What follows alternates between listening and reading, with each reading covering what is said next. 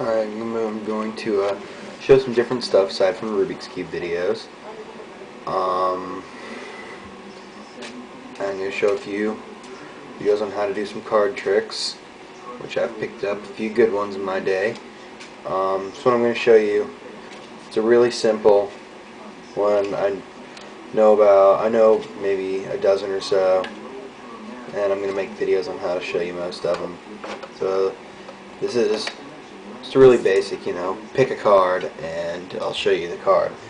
Now this one you get to fool people with, and they'll think you're totally gonna screw up. So it starts off, ordinary deck of cards. You get them to look over it. The standard stuff. You shuffle it. Standard stuff.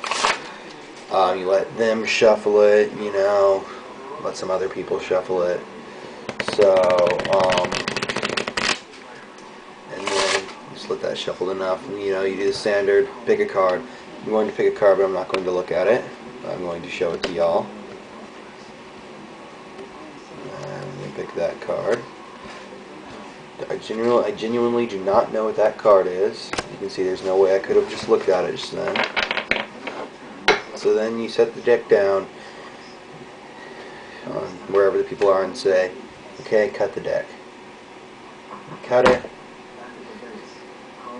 And the trick to this is that after they draw the card, find some way to distract them and see what the bottom card is on the deck. So now I see the bottom card is the Four of Hearts.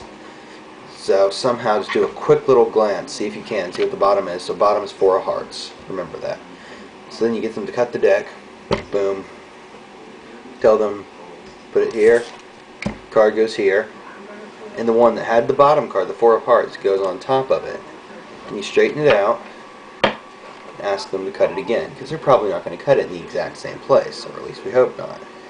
So we cut it again, and then you say, okay, now I'm going to start going through the cards, and if you see your card, don't stop me, because I'm still kind of rusty at this. You have to say I'm still kind of rusty at this, because that's when they think, okay, well, just learned it.